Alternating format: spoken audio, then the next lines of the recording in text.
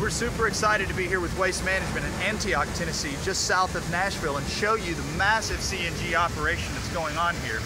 What you're looking at over to the side is almost all CNG trucks, 100 on Waste Management's property that serve the greater Nashville area. And we want to show you a little bit about this one.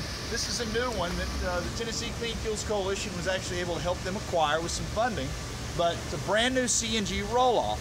It has some big tanks on each side. We want to show you that one.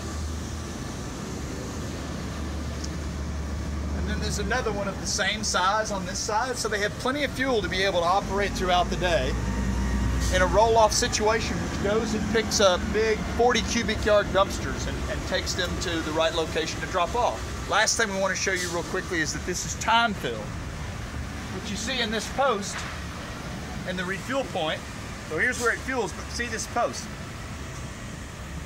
This is a post where in this case 2 trucks can fill off the same point. And if you look down this row, you will see a bunch of these. There's probably at least 50 of these on their site.